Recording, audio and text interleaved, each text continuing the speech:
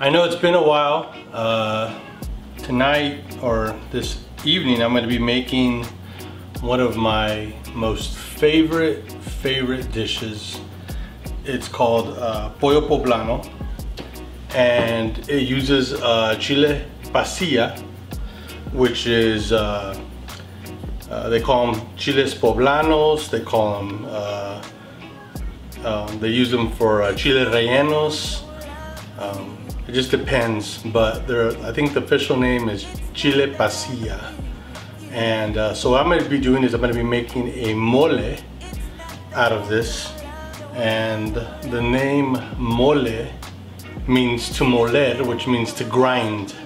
So I'm going to essentially grind this down into a sauce that I'm going to mix with a few other ingredients, and it's just amazing science when we grind this down, mix it up, and pair it with a couple other things. So I hope you enjoy that. So the first thing we're going to be doing is we're going to be roasting the chiles. And when we roast the chiles, what you're actually doing is getting the chilies, and so now we're going to roast these chilies.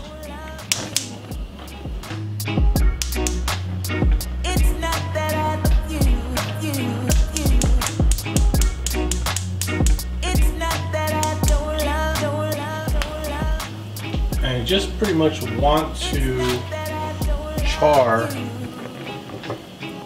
the outside a bit. And what this does is not only does it enhance the flavor, it loosens up the skin, it kind of cooks the chili, and oh man, it smells so good. I wish you guys could smell it. It smells delicious.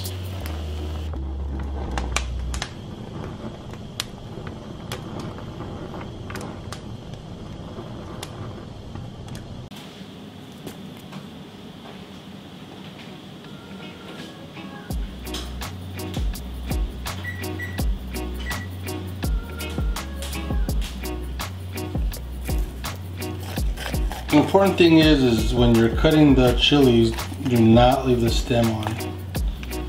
Do not leave the stem on. And the reason is because it'll make your chili come out tasting very, very bitter. So do not leave the stem on. Cut it out. I usually take out the whole little top part, like that.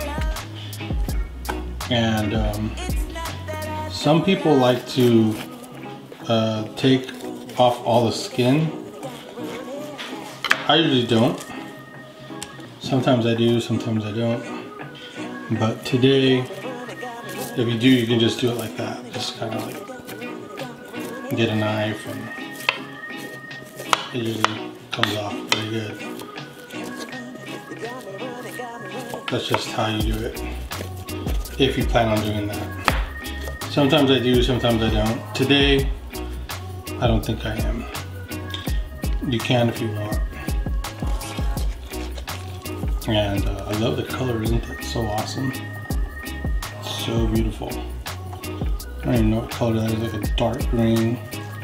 But it gives it even different green once the skin's off and it's kind of charred a little bit, a little cooked. So cool. Alright, I'll throw these in the mixer.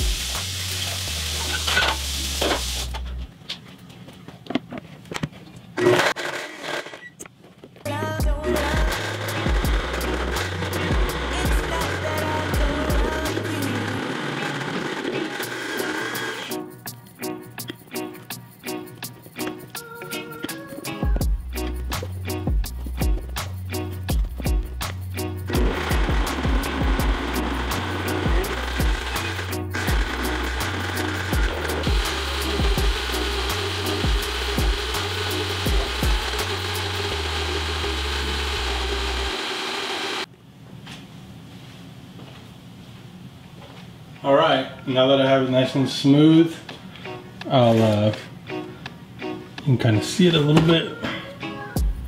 Kind of see it, not really. The light's kind of horrible in here, sorry. There it is. It kind of looks like a really liquefied guacamole. All right, so now we'll go ahead and get the sauce ready.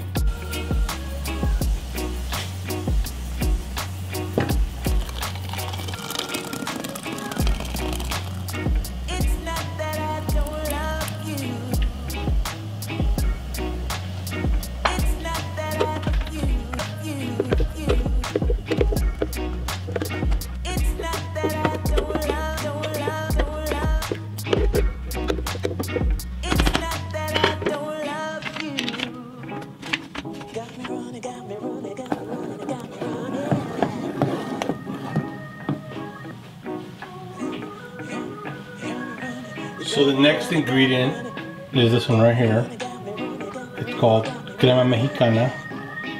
The brand that I like to use is called Caciques. This is pretty much like a heavy cream, Mexican cream. It's a little, I don't know, maybe a little tangy. It's really delicious. So I use this whole thing and I just mix it right in there. I used to measure everything, but since I've been making it so long, I just kind of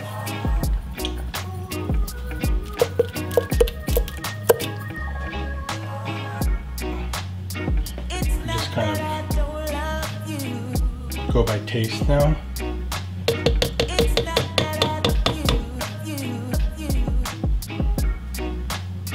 Smells good.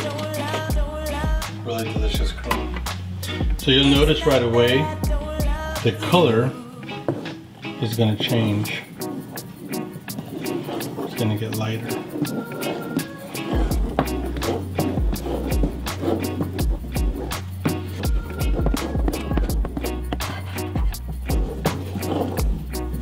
And the last ingredient is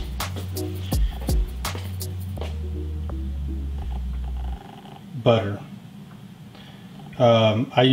Don't use margarine. Just use regular butter. This is local butter. If you can use like Irish cream or some artisan butter that you might have available locally, then go for it. So I usually do 1 stick of butter and 1 thing of cream, and I just keep on mixing it until it all melts.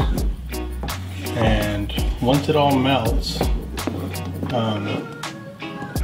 you let it cook like this, kind of on low. I have it on, so if your stove goes from 1 to like 10, I'll probably go like 5, and just kind of let it all melt.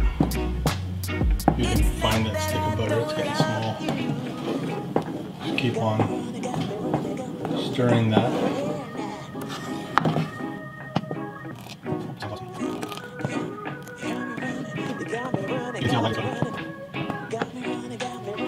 The next ingredient that I use is salt. Now, again, this is just a regular sea salt, and I don't know where I bought this at, but I just kind of do like a, I don't know, what is that, like a tablespoon? Maybe. Just to kind of bring out those flavors of the chilies. And usually with the salt that's in the butter and in the cream, and with this amount of chilies that I use, I think I used about, I don't know, 15. I don't remember exactly how many I used, but I usually use around anywhere between 12 and 15 chilies. And I mix it up really good. Looks like I think the butter's gone. I think it's melted. One thing that you want to always do is never let this overcook because of the cream and the butter. You want to keep on stirring. That's one thing that's super important with this. You have to keep on stirring.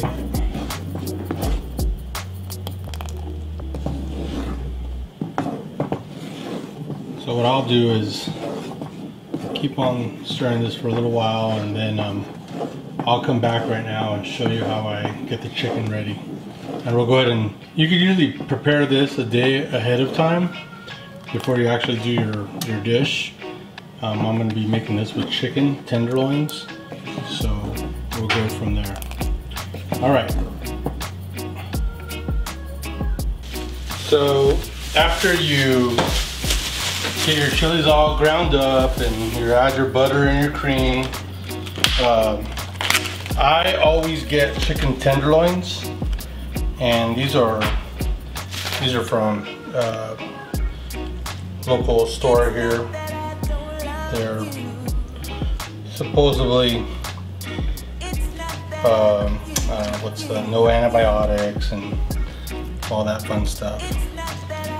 So I've made this at our house in Mexico and used a farm-raised chicken, and wow, what a huge difference. So good. You could really taste the difference between chickens that are, I don't know, I guess in a cage. I don't know what you would say, but yeah, total difference.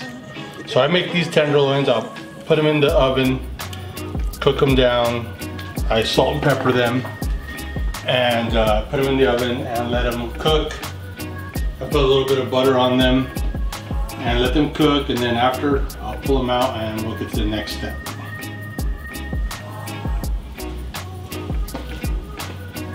I just added some pepper, and now I'm going to add a little bit of butter.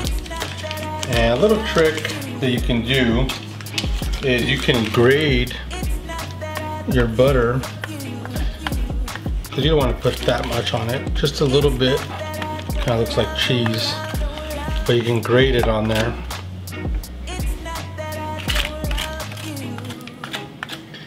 And once you do that,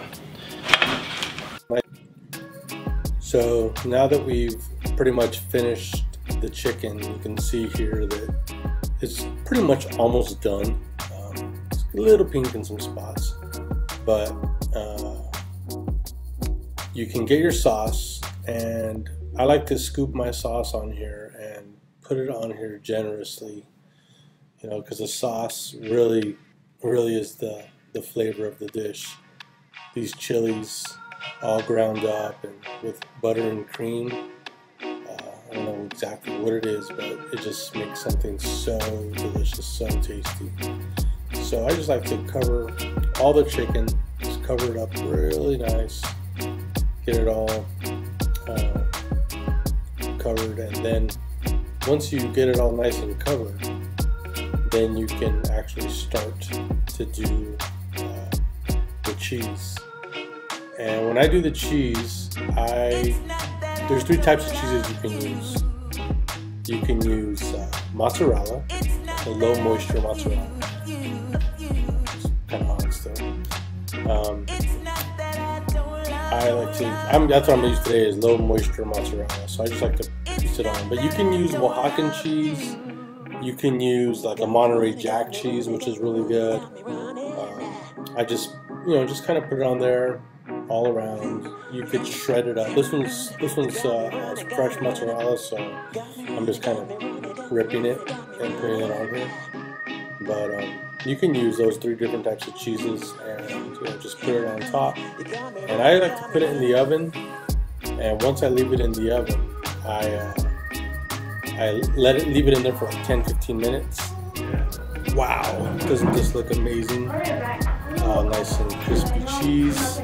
Pair this with some Spanish rice and some pinto beans, and you'll be in heaven.